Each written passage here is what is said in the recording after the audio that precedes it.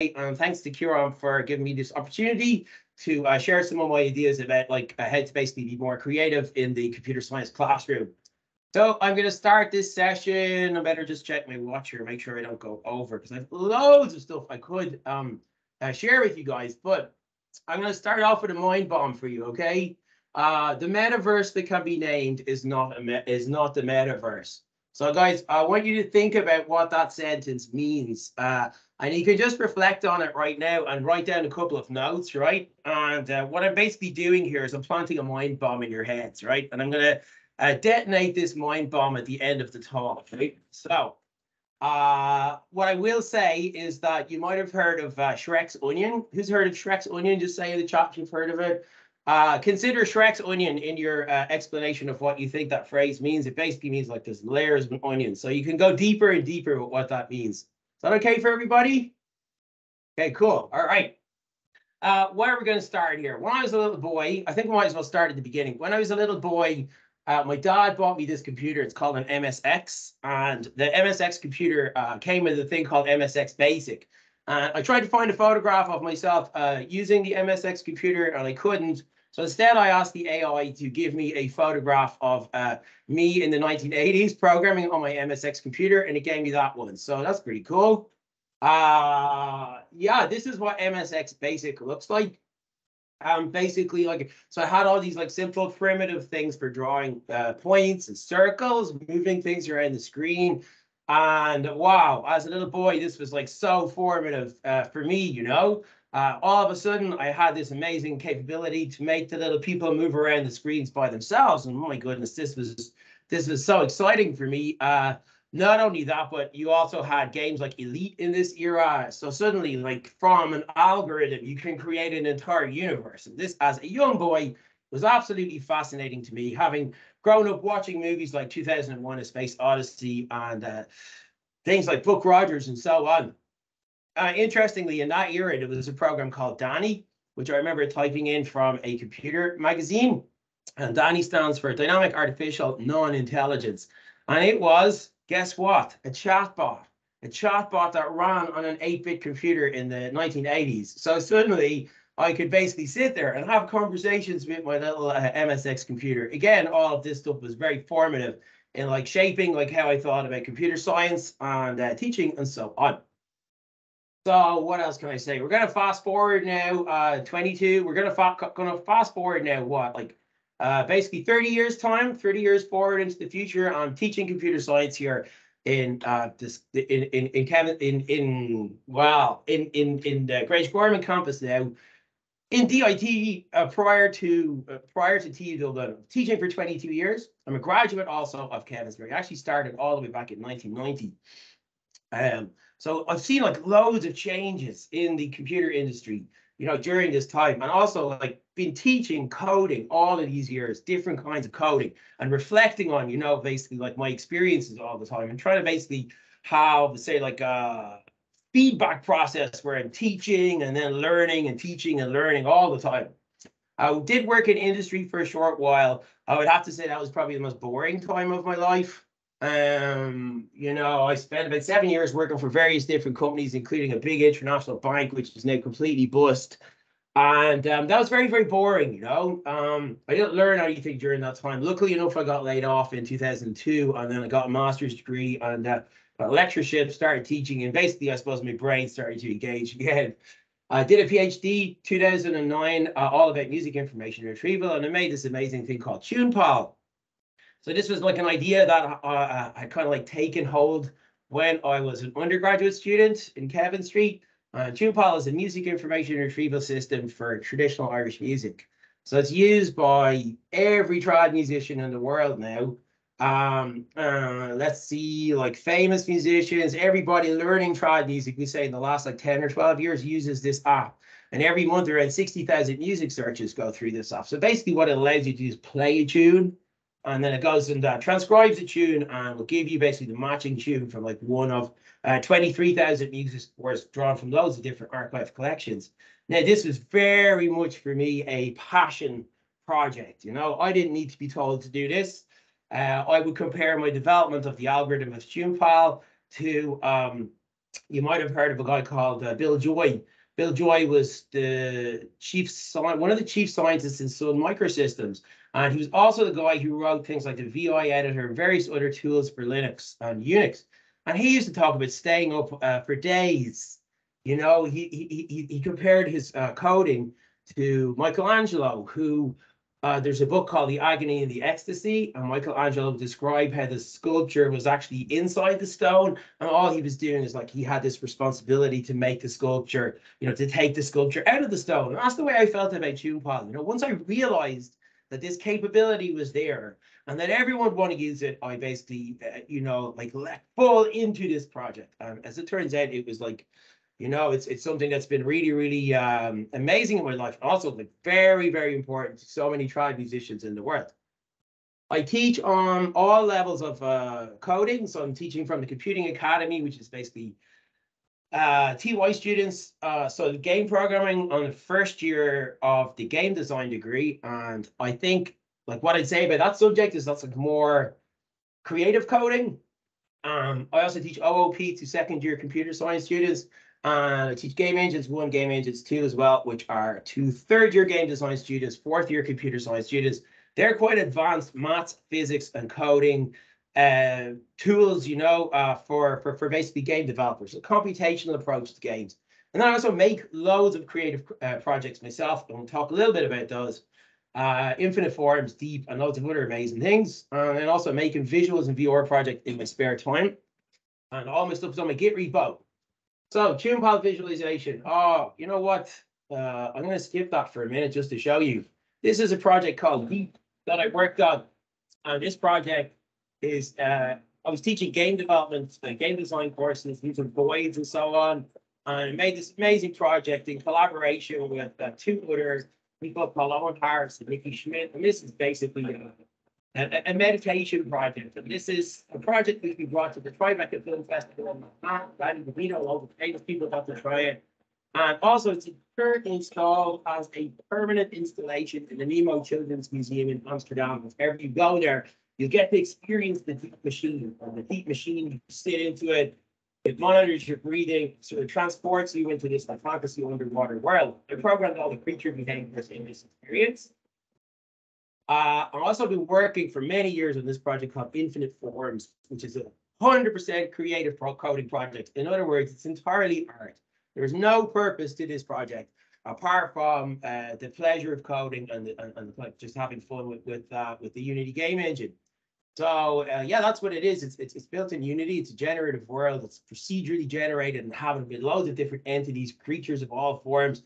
Procedurally created and animated, and there's loads of artifacts in here as well, logos, various things. This is what the project looks like. I hope you guys can all see and hear me still. This is just some examples of what Infinite Forms looks like. And I brought this project, you know, when I worked on it, I did a collaboration with some DJs in Dublin, and I used to basically program live visuals every month for this party in Dublin called Paradiso Party. And basically, so I was going into my computer science classroom, teaching all this game stuff. And then on Friday evening, I was going out to the Sound House in Dublin, staying up till 3 o'clock in the AM in the middle of the crowd with my Xbox controller, controlling all the visuals for everybody and synchronized with the music and so on. Really, really incredibly fun project. And FYI, you can download all the source code of all of my projects on my Git repo, by the way, including this one. And there's also a build of it on my itch as well, so you can download it. Now, what I did with this project, I think is really, really cool, because I had done this project, I had really gotten into a flow state, and I feel like I had learned so much about myself and about coding by developing this creative project. And so I started talking about the expressive power of code. And like how motivating it is to be inside the digital world, coding the digital world, you know, and how basically empowering that was. And I made this talk called Exploring the Psychedelic Experience Through Virtual Reality. And it's based on this book called The Psychedelic Experience by Timothy Leary. And he based that book on the Tibetan Book of the Dead. And then I kind of like found loads of different VR projects that fitted into different phases of psychedelic experience. I brought this project then to a really cool festival called Azora.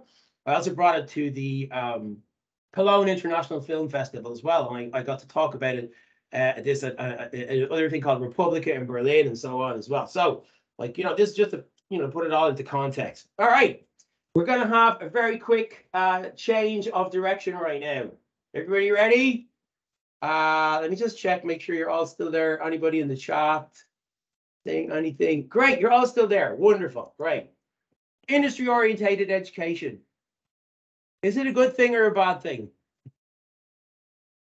Is that our purpose as lecturers, to prepare people from industry? How many people say yes or no? Just say in the chat. It depends. It depends. That's okay. Mixed. It's not a yes or no answer. Okay, cool. All right, very good. Excellent. Great. This is excellent Socratic dialogue we're having here. Okay, well, I reject industry-orientated education, right? I'm saying this to basically make a point. It's not the worst thing, but you can see I've drawn hats on these very cool women. They're all so professional looking, and I put a sword in that woman's hand. Why? Because I think, as academics, as computer science lecturers, we have a greater responsibility to our students. Let me talk about it, right? This is my philosophy for teaching. First of all, I think it's very important that we concern ourselves with the physical and emotional well-being of our students. Okay, we're basically sending them off to work in this profession where they're going to be sitting at machines an awful long time. They're probably going to be spending a lot of time in their heads thinking, as I do when I code. But also, it's really important that they look after the physical health and their mental health, and that they get into positive life practices early in their career. This means being able to set boundaries with employers. I don't want to work crunch time. My physical health is important. I need to do my yoga. I need to meditate. And this way I feel they have the perfect balance, because they've all of this head stuff, which is the computer science, but it is balanced with a healthy lifestyle. This is really important for me in basically what I teach. The second thing I think we should be teaching is computational thinking. So computational thinking is one of the great intellectual disciplines that computer science has given the world, right? And this is the ability to analyze things in terms of data, processes, and structure, right? So once people have those like core skills, they can transfer to every different platform. So this is why I don't think we should be necessarily focusing on one thing or another. They have to get the core skills, and then they can go away and do whatever. The next thing I want my students to be uninhibited and creative in their approach to computer science, right? Uninhibited means that they're not thinking, am I going to get a mark for this? Is this something that I'm doing in order to achieve like some extrinsic motivator? It should be intrinsically motivated, right? And they should be uninhibited, full of ideas, like Elon Musk. Elon Musk says, when he discovered that he was unique in this, like constantly thinking and these constant flow of ideas into his head and constant creativity. I know not everybody's like that, but people can become more creative. One of the great ways is by becoming less inhibited, right? So your inner critic goes away, right? Everything is brilliant, everything is welcome, everything is free. I want to raise my students' consciousness. In other words, not just to think about themselves, not just to think about, I'm doing this thing, I'm getting a job, to elevate their consciousness so that they see their role in culture, in society, where their thoughts come from, and so on, right? I want them to know about their inner power, which basically means that they have the creative potential to achieve whatever. It is so incredible right now. The actual power of a computer scientist is almost unlimited. We have the power of gods. And I think we don't often realize that this is what we are giving our students. We're giving them the power of 1,000 gods. We also have to balance it out with the whole big picture, I want them to understand what flow is, what flow state is, and how to get into it, and then how to work in teams, set boundaries, be respectful, be tolerant, and be hippies. This is what my course is. I hope to talk about. I'm going to skip the Terence McKenna thing. That's just a little bit of a cognitive thing. This is all about flow state. I realize I'm about 20 minutes in here, so I am going to probably skip a few bits here.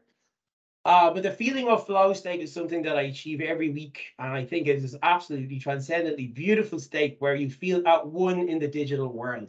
You're coding. The ideas are coming. You implement the code. Next thing, there's an octopus swimming around you in virtual reality. You know what I mean? It's like so amazing, this feeling, right? It's like a positive feedback loop. And I want my students to get into that because I think this is where they're going to learn the most, right? And it's also very joyful. This is what flow state kind of feels like, right? Learning programming is the same as programming. Learning programming is the same as programming. Teaching programming is the same as learning programming. Programming is the same as learning programming. I actually think very strongly that like coding all your life regularly is a great way to stave off cognitive decline and Alzheimer's and things like that, because it's a constant learning process and it's a constant process of growth. So anyway, let's move on. Next thing, yoga in the classroom. About 10 years ago, I started teaching yoga as part of my computer science courses. And why did I do this? Because I reflected on what my students' lifestyle choices. I reflected on what people in the industry were telling me about their kind of levels of unhealthiness and so on. I said, okay, I want to do something about this. This is important to me. My mum taught me yoga when I was a kid. I've been doing yoga all my life. I do yoga every day. It's just part of my daily existence. And it brings you into your body, lets you become aware. The other thing as well, like all these issues that students have, maybe when they get older, with like bad backs and whatever, man, just get into positive life practices straight away. And you know what? You don't have those problems as you get older because you're sitting in front of a machine all the time. You know, I say like code for 45 minutes, put a yoga mat beside your desk, do yoga. And just do that because why? Because very important that you do that. And I'd say this to you guys as well. Go and learn yoga. I started doing this about 10 years ago, and I was not trained as a yoga teacher. And I just started doing this thing with my students. And over the years, I've evolved it and grown it. And now I feel like I'm actually quite good at this yoga thing. I have like hour-long things. I can do 45 minutes, whatever. The one thing I would say about this, right, is that this required balls, okay? Nobody, as far as I knew, was doing this ever. Also, I'm not trained as a yoga teacher, but I felt in myself that this was very important and my students knew about this. This is wisdom. And so I had a bit of, like I say, just I had balls. Everybody should have balls in the computer science classroom. Most importantly, us. We have to go in there and be prepared to fail. Be prepared to look stupid. Be prepared to have people laugh at us in the classroom. Because that way we grow. And you know what? Not every lecture is supposed to be like earth-shatteringly brilliant. You just grow and learn by trial and error, you know? And so I kind of got better at this, you know? And now I get my students meditating in the class, which I think is amazing. And I can honestly tell every single one of you, right? I have a 4-hour class on a Monday. So it's a mixture of lab, lecture, studio, classroom style. We start the class most weeks by doing maybe 20 to 30 minutes of yoga, Wim Hof breathing, meditation. We go up onto the roof of TU Dublin sometimes to do this. And honest to God, my students float into the classroom afterwards. And the transformation in the learning experience is just, it's profound. You know, it's absolutely profound, right? So this is something I've been introducing as well as the Wim Hof thing. So do these amazing Wim Hof breathing exercises, very simple, 3 things: breathing, cold showers, and mindset. All right, so I've been introducing Wim Hof and we do the thing. All right, so that's basically the first thing. The second thing I want to talk about is technique in the classroom. And, like this is about, how we basically engage our students. The first thing I have in my head is I sat through many boring lectures. I think when a person is bored in a classroom, they're not learning anything. So if your students are bored and you're bored, then you might as well just go and do something different. So here's what I do in the classroom. Yoga, number one thing. The next thing is Socratic dialogue, right? So I'm talking a lot today. I don't normally talk. I normally question, and everything is questioning. Why this is so interesting is like, this is not a new technique, of course. So Socrates came up with this 2,500 years ago in ancient Greece. It is a way of eliciting knowledge by asking questions. I'll give you an example of this in a minute. The next one is storytelling. So storytelling, this is a thing that human beings do so well. Like, and we spot these connections between interesting things. I'm going to give you guys a case study and an example in a minute of how this whole thing works together.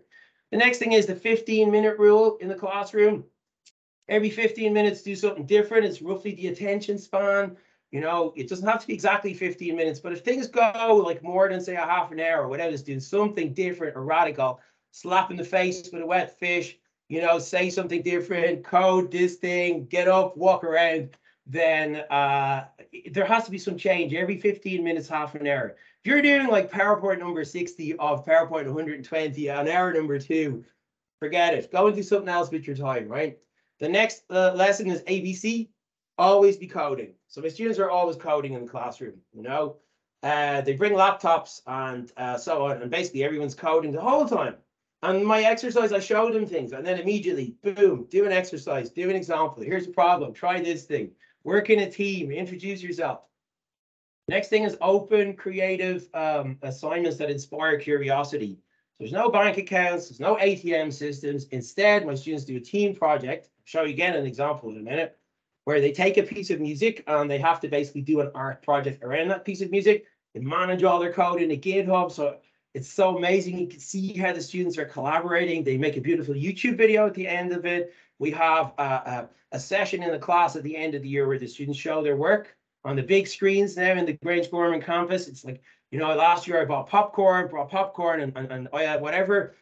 Some students spend months on these assignments, right? These are first year programming students. They spend months working on them, and they're almost, I swear to God, I had students almost crying when they were doing their demos at the end of the year because they had spent so long on it.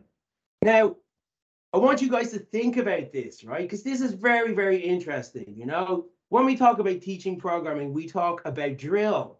We talk about students having to do loads of coding over a long period of time before they get good at it.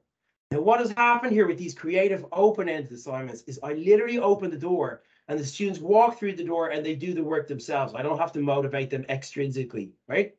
The next thing is they're all based on music, arts, and maths. One thing, again, I found very, very good. This is from Sun Tzu, The Art of War. He who prepares wins. He who doesn't prepare always loses. So I do lesson plans. And I'm going to show you examples of all of these things now in a minute. Let me see. These are the tools I use in my classroom. So Git, about 10 years ago, started using this Git thing. Everything I've written on a computer in the last 10 years is up on my Git repo. And I often think if you want to know me, you can look at my commits on my Git repo, because that's when I'm basically in my flow state, working, thinking about coding and so on. I use the processing thing, which I'll show you an example of, Visual Studio Code in Java. Unity, which is an amazing 3D game engine, which I'm slowly moving away from because it's kind of lost its appeal in the last few years. Babylon.js is an amazing JavaScript framework that allows you to sort of like code VR apps, which run in the browser. There's no edit compile time. You're straight from coding into the thing. And then Spotify, because we want to get into the flow state. So we need really good playlists to listen to when we're coding to help us basically become one with the digital world, right? An example, 2D arrays. How many people think it's important for students to know how to iterate over a 2D array? Vital. Absolutely vital, right? And what do you do? Do you do you just like get them to do a Christmas tree, or do you get them to do something? This is an example. I'm picking this as a case study, right? Because this is an example of two things. Number one, Socratic dialogue in my classes, and number two thing, which is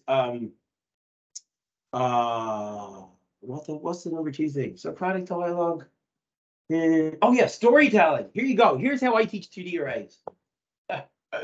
So we start our class with a Socratic dialogue about the origins of life, religion, the primordial soup. We ask, does God exist? I get my students, open the door here. We start talking. Where do we come from? You know, are we machines? Are we just like chemicals, you know? Or is there something more to life? And then I got all these students like throwing in opinions and stuff, right? Next of all, we watch an interview with John Conway. You might know about this thing.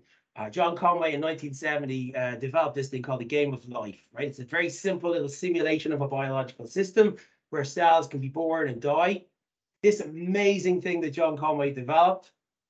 When you code this up, and a first-year programming student could code this thing up, right? You program these simple rules, and life emerges from the simple rules. Next thing, you have creatures that give birth to other creatures. Things that look like primitive beating hearts evolve out of these simple rules. So this was a very formative example, which has influenced image processing, biology, genetics, everything. This really cool example. Anyway, we watch an interview with him, maybe a little bit about Richard Dawkins. I show some videos of the game of life, and then we get into the coding bit. And the coding bit, they make a class, they render the board, they have to write a function called count cells around. So the students are implementing all of this. They implement the rules of the game of life. And if at the end of it, an amazing thing happens, and that is that the students' programs start to evolve by themselves, and they get this amazing emergence. And what happens? Same thing that happens in a lot of my classes. The students are sitting and going, whoa, it's amazing. They're so incredible. And I conclude the class then by saying, are we just a cellular automata? Is this universe just a great big game of life? And I conclude with my man Alan Watts and a quote about the dream of life, and it's basically all about how we are gods in human form. Now, that's an example of a Socratic dialogue. It's an example of storytelling in the classroom. And it's also an example of computational thinking, computer science, learning outcomes, right? And that's an example of, that's one example. That's a 2D array example that I would do with my first year students. Okay, I'm going to switch out of the PowerPoint now, right? And just to show you some of the tools, you guys can all see my screen, okay? These are the tools. These are the tools. Where's the processing? If you're still there, just say if you're still there in the chat. If anybody's still there, if you're bored, if you're happy. Are you happy? Say if you're happy. Very happy. Happy. Great. Excellent. Loving it. This is the processing tool that I use, right? And I'm just going to show you a couple of little examples here. This is, for example, now you might think, oh my goodness, this is about week 3 or week 4 for people who have never seen a computer program before, right? And I teach them basically a little bit of trigonometry, a little bit of simple procedural drawing, using line, circle, ellipse, and so on. They don't need to know about loops, but they know about variables. And then they're able to come up with and construct an algorithm. Right, so this is a thing. I actually do an entire day workshop like for TY students called Spiral Jam, where they start out at the very beginning. At the very end of the day, every student is able to make a beautiful piece of generative art. Oh my goodness, I don't know if I have any examples here, but they can get them printed up into T-shirts. And again, this is another like mind bomb for the students. We talk about Fibonacci sequence, the Fibonacci in nature, and so on. And then it's all connected into this program that they write. And the learning outcomes here, variables, trigonometry, maths, understanding about how color works, right? So we'll do about RGB colors, HSB colors, and so on, right? Now, to show you maybe something a little bit more advanced than this, let me see, where is this? This is my audio viz experiments. So I do loads of stuff with students about how sound works. Sound is fascinating, vibrations, and it's so easy to do the basics of signal processing. Is really, really easy. Let me see audio visual experiments here, right? I'm just going to run this program for you guys. So this is like the second semester assignment. The students are, they have to pick a piece of music. But these are just some of the example programs that we write together. These look beautiful. They are not complicated. Very simple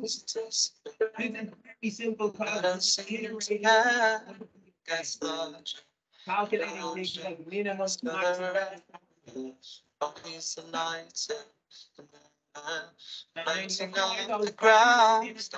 Elements in the code, and there you go. So this is not complicated code, by the way. You guys are totally capable of understanding this, and writing this kind of code yourself, and then introducing these kind of types of exercises into the classroom.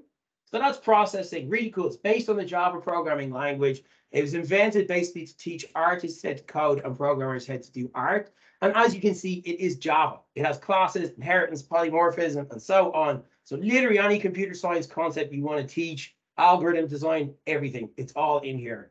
The other thing about this as well is it has all those lovely 2D line drawing, circle drawing stuff, that I learned when I was a little boy, and I found so engaging.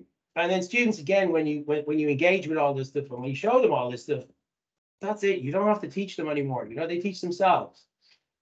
Let's see. I wanted to show you maybe because just a couple of things here. I had opened up my web browser here. First of all, this is, for example, when I say I use Git and I use processing in Java, this processing thing also can be used through Visual Studio Code. So this is an example of processing sketches done through the Java framework, right? This is, as I mentioned before, this is Conway's game of life. Maybe I'll just show you this. Function F5. So this is running in Visual Studio Code. You have an interactive debugger here. You can teach all the Java command line stuff. You have this really cool little simulation of the biological system going on here. Let me see. I think I'm pressing different keys, but there's two clears, and you get these beautiful, simple kind of, amazingly. If you watch these little generative patterns for a while, eventually you'll see things evolve. Let me see if I can see one. And okay, there's what's called a walker just appearing. These little systems, these little complex little generative systems start to evolve. But you can also run it, like I say, through Visual Studio Code. So if you want to teach like the Java thing and you want to teach the IDE and all the rest of it, there you go. You have it all, right? Okay, cool. I kind of wanted to just show you the general structure of a course. This is the general structure, for example, of a second-year programming course. So week 1, week 2, they're making a game, right? So week 2, all you do variables, the if statement, they're already able to actually make a little simple game called Bugs Up. And then we're up to all of this. This is how I teach loops, right? So these are amazing little graphics problems. The students have to create this with code. So they write like a nested for loop. They're generating the colors with code and so on. These are very engaging. Students get totally lost in how to make these. Wow, making the colors change and so on. These are loops, more loops. They're all based on these kind of, this is using the processing framework. Then arrays, they're plotting data sets. Minimum, maximum, average. They can plot the data sets like this. This is a program I wrote in first year.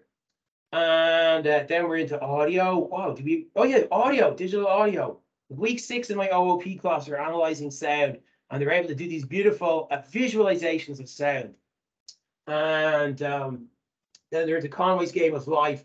Their assignment, just to briefly show you this, you guys, the assignment looks like this.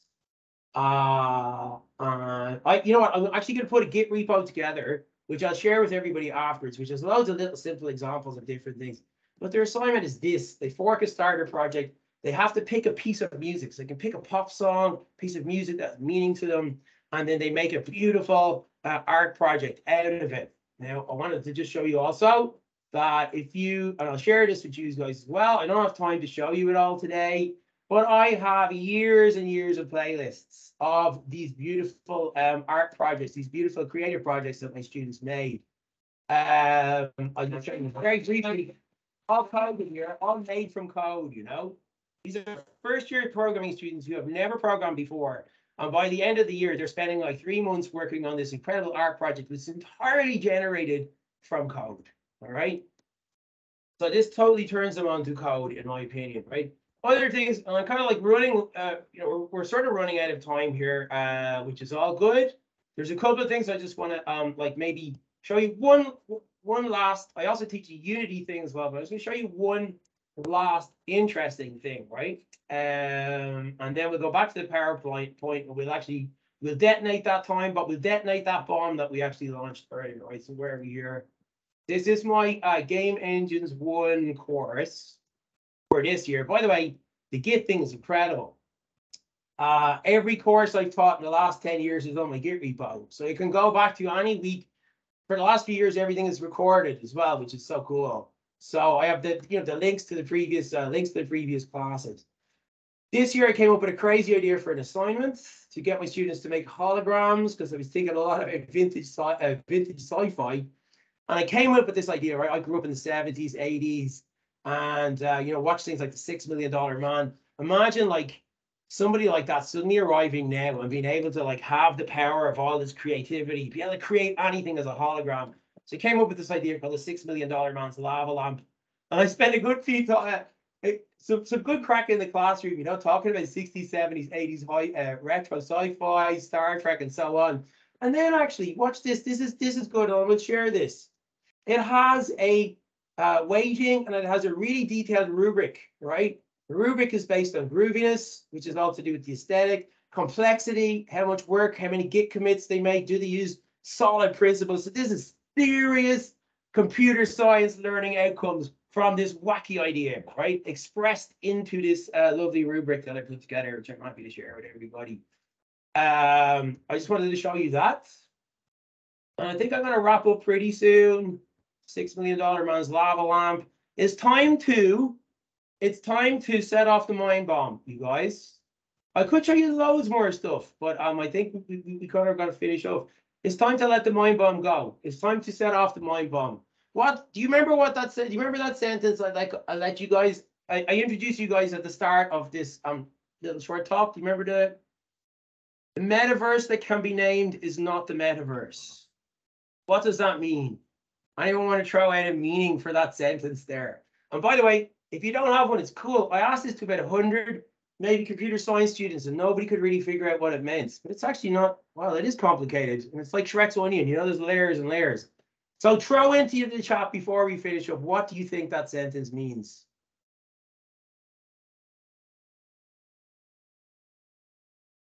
We can stay here all day. What do you think the metaverse that can be named is not the metaverse? What does that mean? Socratic dialogue, you guys. Amazing. Great job. Who said that? I bet it was Damien Gordon. My soulmate. Something like that, if you can name it, it isn't it. Once you put a label on it, you're talking about the pointer and not the memory location. Something like that. Amazing. That is very, very profound. Yes, very deep. Other people, but there's more. There's layers to the onion. And this is what I call a Socratic dialogue. Like, so an awful lot of teaching is like, you know, the filling the pail. Forget about filling the pail. Filling the pail is irrelevant. Light the fire. Move on from filling the pail.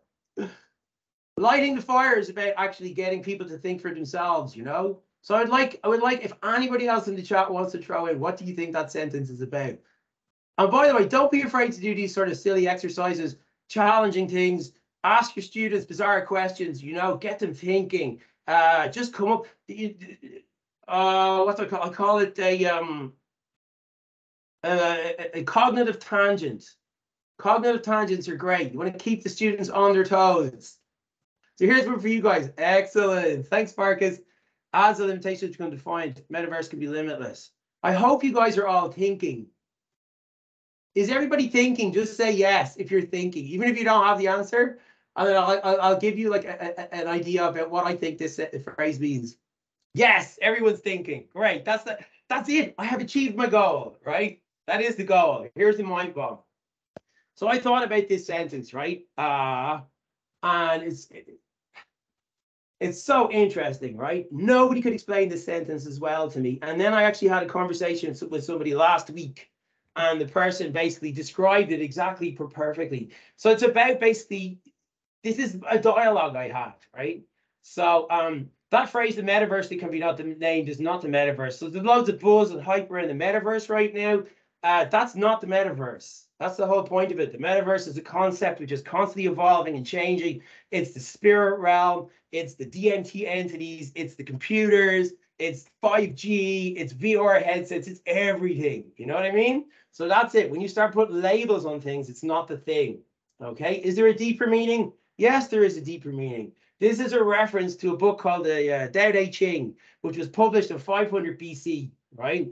By a guy called Lao Tzu. Laozi pronounced, as corrected by my Chinese friends. And it's basically the foundations of Taoism. A lot of Chinese philosophy comes from this. This is the layers of meaning. This is peeling back the layers, right? See this text you see on the screen? The most intelligent explanation for what that phrase means. And when I had this conversation, I truly felt I had met my soulmate and my true spiritual connection. This conversation was given to me by GPT-3 chat. I hope you all guys can check out GPT chat, because it is going to change teaching forever. We are not going to be doing what we did up until now. Why? Because you can write anything. You basically have at your fingertips now an expert in every subject, including computer science, that can write programs better than anybody else, that can write essays as good as any human being, that can write a novel, that can write anything. And just for the crack, I'll show you this here.